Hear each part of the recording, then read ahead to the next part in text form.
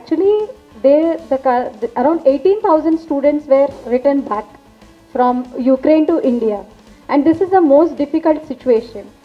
Of course, Indian government and all other people have approached for the relocation, and I must say that we got a tremendous support from Uzbekistan government for especially Indian students. And not only that, I can underline that state of Telangana students, majority, have been given the option to continue their education, because this kind of possibility is not come, and many countries are not coming forward. Everyone is telling we can do, we have to think, we have to see, but real meaning of sisterhood and brotherhood between India and Uzbekistan is when a friend in need is a friend indeed. And this was the time when Uzbekistan has come forward, and they have really given tremendous support. And all the students here, all the parents who are in the middle of nothing, actually they don't know what to do next. But we just made one request and we got good response. Now the medical universities, the rectors, the ministries, the embassies, everyone, including the Indian embassy in Uzbekistan, the Uzbekistan embassy in India, and of course all the governments, Indian government, Uzbekistan government, everyone is aware of this situation. And I think everyone is, the students also, they were interacted by the universities from Uzbekistan, and recently many students are already given the video interviews from the universities, and they're eagerly waiting to report to Uzbekistan. And I know the efforts which the Uzbekistan government has done for the Indian students, and I would like to take this platform to express our sincere gratitude to the ambassador and the government of Uzbekistan for what they have done for us. When has the MCI approved this one? Additional, yeah, but In the Supreme Court, because right now all the students and parents, actually they were having a hope that they would be relocated in India, but that was not happened. So many of the students, parents, including I am one of the respondents, we went, approached the Supreme Court, and the Supreme Court gave notices that there is a possibility of academic transfer and academic mobility. But there is a lot of problems when they are coming to other universities or countries. Some are from the private sector, some countries are proposing, but the duration of education and the cost of education, these all things are being compromised. But when it comes to Uzbekistan, this is all suiting Indian students in all ways. And I think that Uzbekistan will be the next best education for medical education. No, you didn't get a question. Has Yes. the NMC approved this, or is Yes. it still in the course? Legally, are there legal students in Uzbekistan as of now? Yes, that's what I must just said, that they're already. Uzbekistan government has agreed. I'm talking about the National Medical Commission. Yes, Has it sir. agreed? First of all, National Medical Commission doesn't recognize any students going, any universities which go abroad. But they have to take permission, right? Yes, they have to go under the World Health Organization.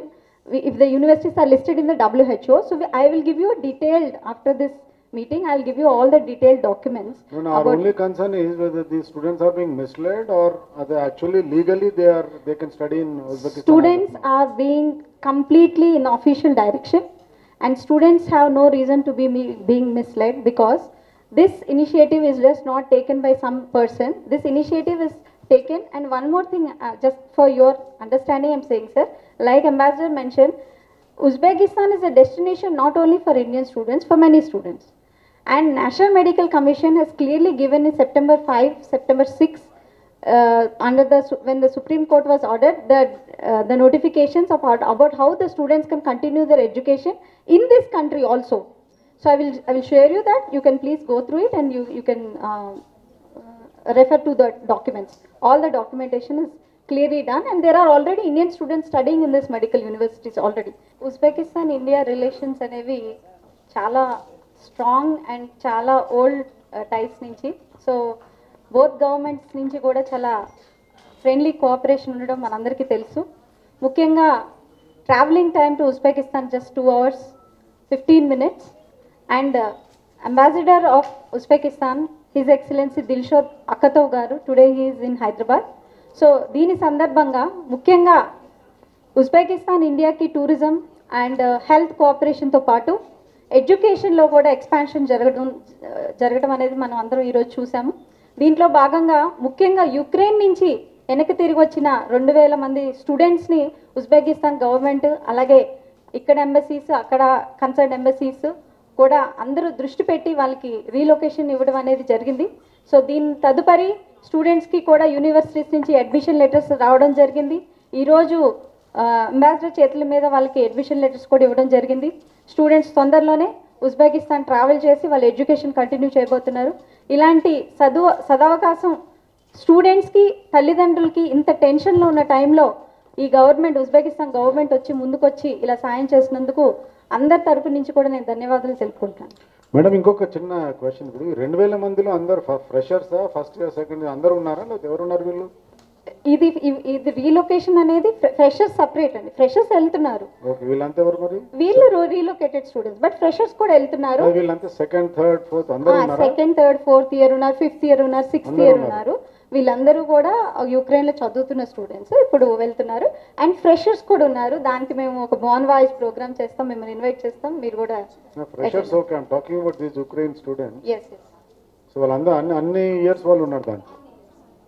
And what about their internship ఎక్కడ చేయాలి వాళ్ళు ఇప్పుడు?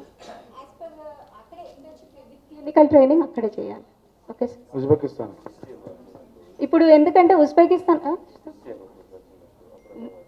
So ambassador is telling that Uzbekistan యుక్రెయిన్లో same education system ఉంటుంది sir. So అక్కడ కూడా Uzbekistan government కూడా మన NMC norms ప్రకారం సో వాళ్ళ ఎంబీబీఎస్ ప్రోగ్రామ్ విత్ ఇంటర్న్షిప్ కూడా ఇంప్లిమెంట్ చేయడం జరిగింది. సో ఇది ఒక మంచి అవకాశం స్టూడెంట్స్కి, ఫ్రెషర్స్కి. అండ్ ఎవరైతే ట్రాన్స్ఫర్ అవుతున్నారో వాళ్ళకు కూడా వాళ్ళ కరికులం ప్రకారం వాళ్ళు కంటిన్యూ చేసుకునే అవకాశం వాళ్ళకు ఉంటుంది. అదే as ambassador said we have similar education. Ukraine and Uzbekistan has similar education కాబట్టి స్టూడెంట్స్కి ఇయర్ లాస్ అవ్వకుండా వాళ్ళ క్రెడిట్స్ అన్నీ కరెక్ట్గా ఉంటే వాళ్ళు కంటిన్యూయింగ్ సెమిస్టర్లో కంటిన్యూ అవుతారు ఇయర్ లాస్ అవ్వకుండానే. ఫెయిల్ అయిన వాళ్ళు ఎట్లా మరి? ఫెయిల్ అయిన వాళ్ళని కూడా తీసుకుంటున్నారా? ఎందులో ఫెయిల్ అయ్యారు? బ్యాక్లాగ్స్ ఉన్న వాళ్ళని కూడా అకామిడేట్ చేస్తున్నారా లేకపోతే అందరూ? అంతే కదా సార్, వాళ్ళ అకాడమిక్ క్రెడిట్స్ పెట్టి ఒకవేళ వాళ్ళ బ్యాక్లాగ్స్ ఉంటే వాళ్ళ అకాడమిక్ డిఫరెన్స్ క్యాలిక్యులేట్ చేసి వాళ్ళకి ఏ సెమిస్టర్లో ఎడ్యుకేషన్ కంటిన్యూ చేయగలరో కూడా చెప్తారు. 6 years medical programme, general medicine, MD physician including 12 months of clerkship, అలాగే bachelors programme with additional 1 year of clinical clerkship. Compulsory ఇన్ని ఎన్ఎంసీ నామ్స్ ప్రకారం 24 సబ్జెక్ట్స్ ఏవైతే ఉన్నాయో అవన్నీ కరికులంలో ఉండాలి. అవన్నీ కూడా సాటిస్ఫై చేస్తున్నారు. అండ్ మోస్ట్ ఇంపార్టెంట్లీ ఎన్ఎంసీ ఇచ్చిన ప్రతి నామ్స్ని కూడా వాళ్ళు ఫుల్ఫిల్ చేస్తున్నట్టు కూడా వాళ్ళు లెటర్ ఇవ్వడం జరిగింది.